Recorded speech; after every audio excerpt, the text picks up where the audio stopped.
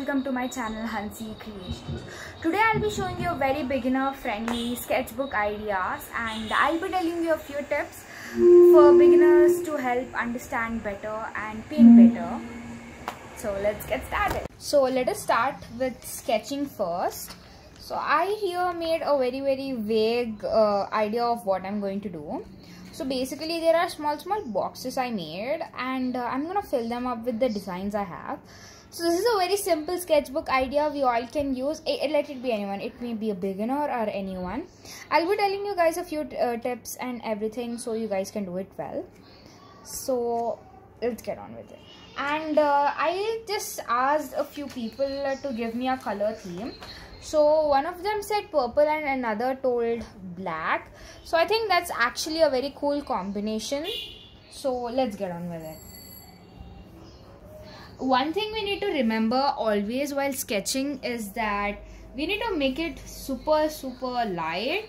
That's because whenever something goes wrong and you want to rub it, then the mark may still be seen and it's gonna look very clumsy, and we do not want that, right? Whenever you are happy with your sketch, you can of course dark it up and outline it with a pen or something. But whenever you are first starting up, especially if you are a beginner, you should never ever go with dark sketches because that may literally ruin everything, and we do not want that to happen.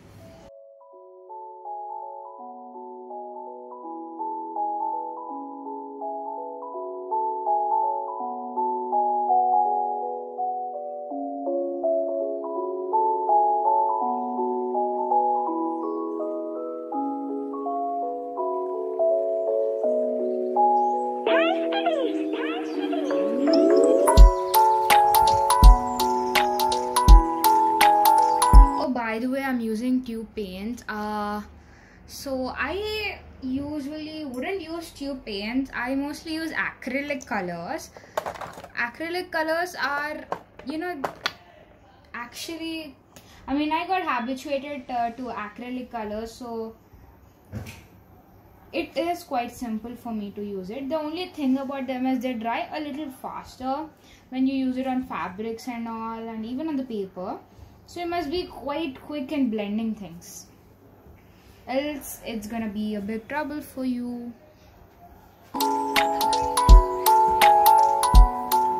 But one thing, even if your art got ruined somehow, it ruined in the sense like maybe something happened and you do not like it, or maybe water spill on it, just instead of throwing it away, try to think of an innovative way to make it even better. That way it might turn into a new different art which the world has never seen.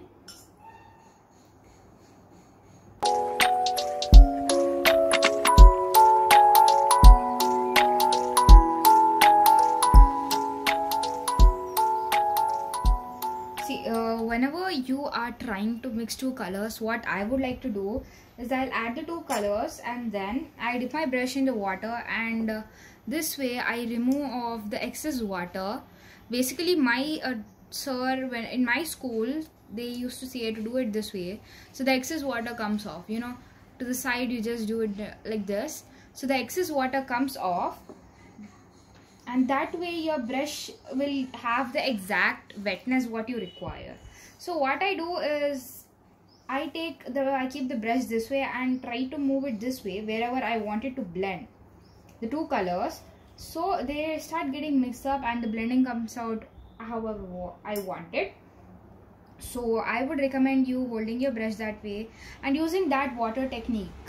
So this is more helpful for you, especially if you're a beginner and you are having problem trying to shade things or trying to do things. This is like one of the easiest way you can do.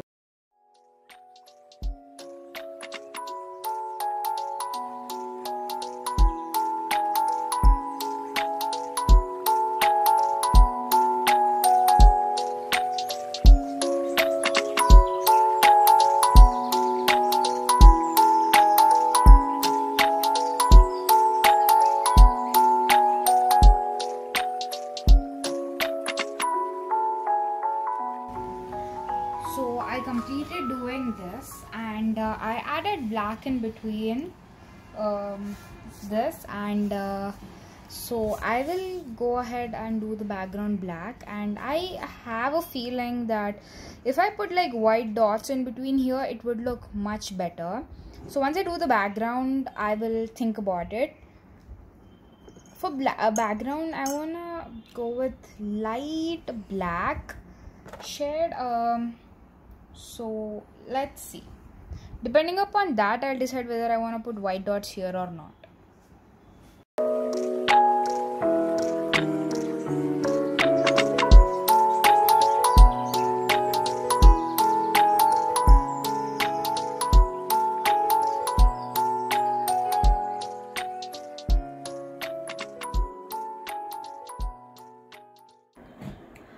So I'll be showing you guys the final sketch, what I got, the painting.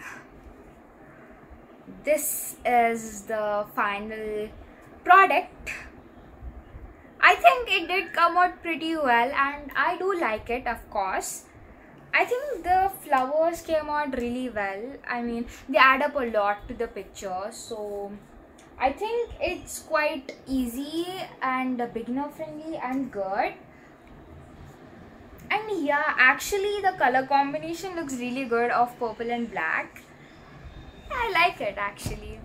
So hope you guys like this video, and thank you for watching. Until next time.